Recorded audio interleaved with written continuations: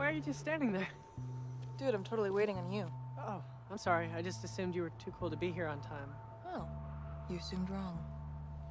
So how'd you end up in Toronto? Just needed to escape, I guess. Oh, yeah. Got this job here, and Gideon had always said Toronto was one of the great cities, so... Is Gideon your boyfriend?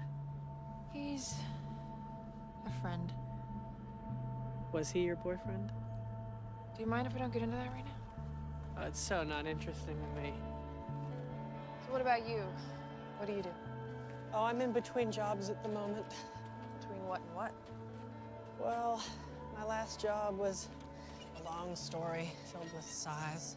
I know plenty of those. Is that why you left New York? Pretty much. Just time to head somewhere a little more chilled.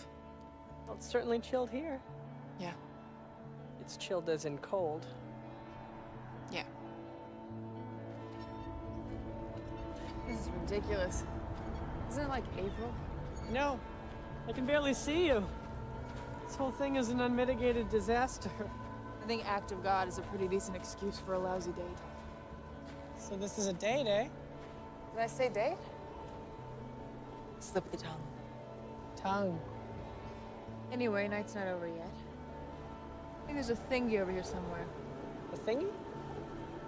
A door. Come on.